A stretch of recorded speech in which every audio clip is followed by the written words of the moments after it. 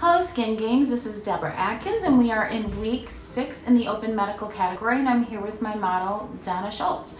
Today we are going to be doing some sculptural facelifting massage techniques, or better known as SFL. We'll also be doing some intraoral massage, and our goal with doing the intraoral massage is to really loosen up this whole area and through the jawline and try and release some of the tension, especially in those depressor muscles. And we are also going to be doing the Bio Repeel. This is our 35% TCA peel, but it is formulated with some unique lipids and amino acids so that it's really going to be very hydrating to the skin. Donna's not going to peel, she's not going to frost, she's not going to have any scabbing, she may just have some mild flaking, and then afterwards her skin is going to look amazing.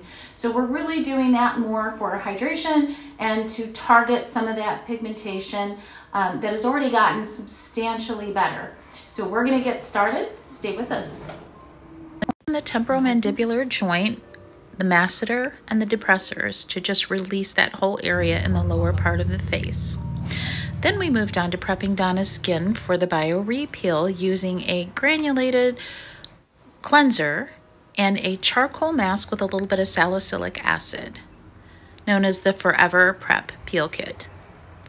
Then I applied the peel to Donna's skin. I massaged it into Donna's skin until there was no longer slip or glide on the surface of the skin, and the skin just felt a little bit tacky. Making sure that I covered the entire face and neck, and I was able to go right up to the lash line underneath the eye, as well as on the eyelid. Afterwards, I applied Celestial Ceramide Moisturizer.